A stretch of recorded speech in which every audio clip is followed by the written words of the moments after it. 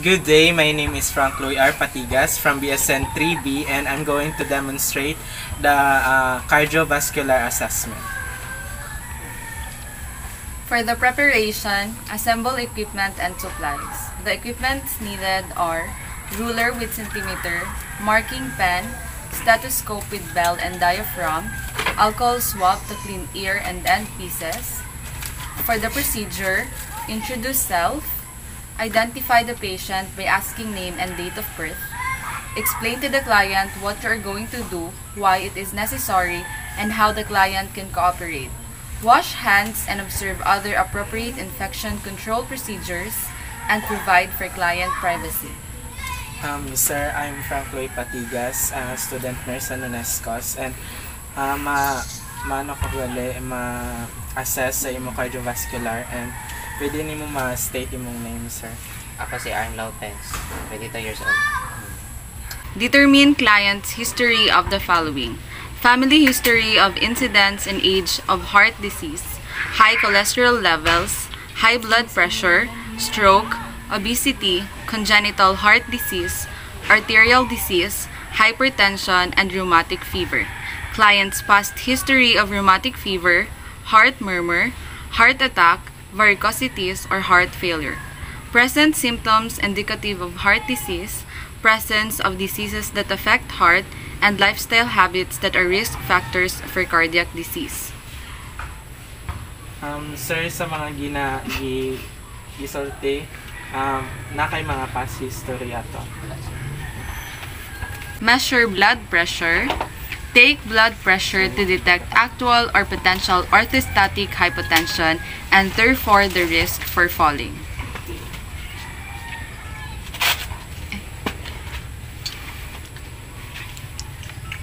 Have the client lie down for 5 minutes. Take the pulse and blood pressure and pulse after client and sitting, and again at 1 minute after client stands.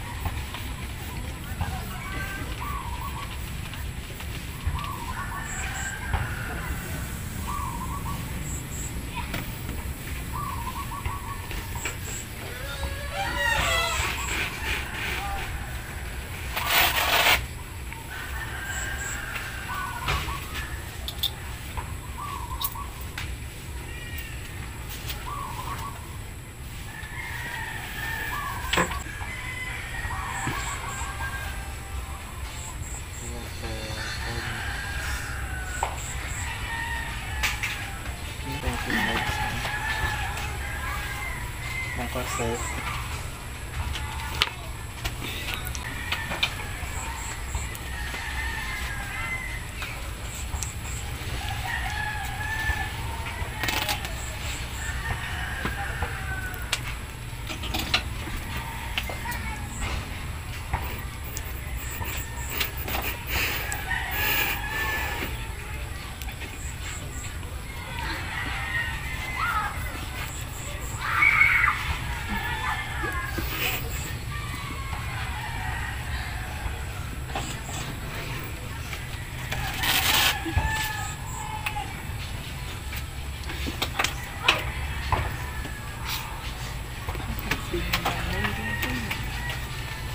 Measure activity tolerance.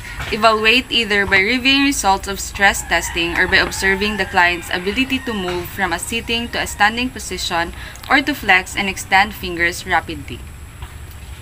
Pwede pa ating mag-start. Ang na kasi. Pwede mo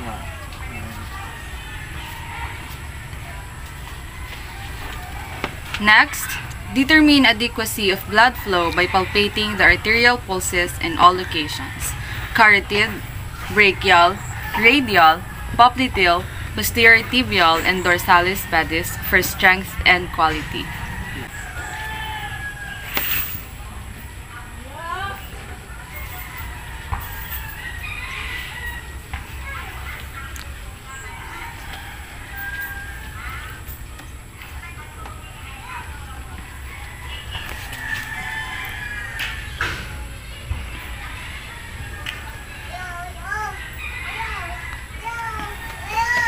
Auscultate the carotid, abdominal, and femoral arteries. Use the bell of the stethoscope to listen for bleeds.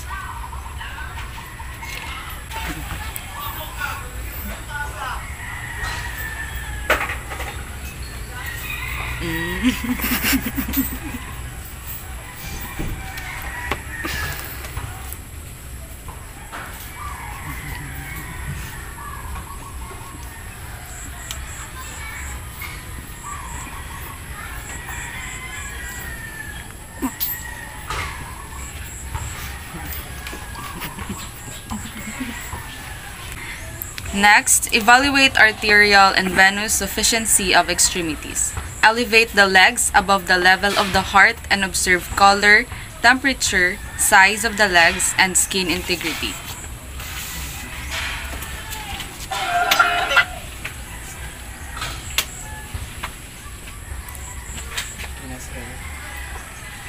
Inspect and palpate veins while client is standing.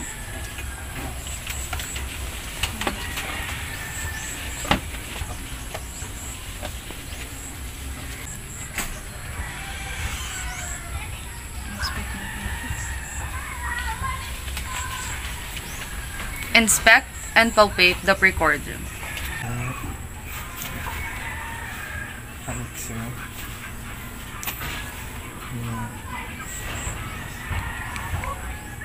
Lastly, auscultate heart sounds.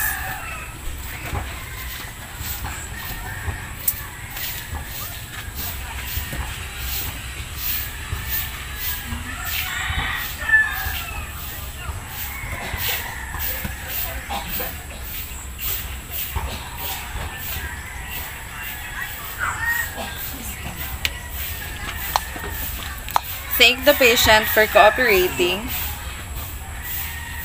Thank you, sir, for the cooperation of this assessment. Do aftercare to the patient if unable to help self, or ask patient to do aftercare. If able, ensure patient is in a comfortable position. Do hand hygiene. Document findings to the patient's record.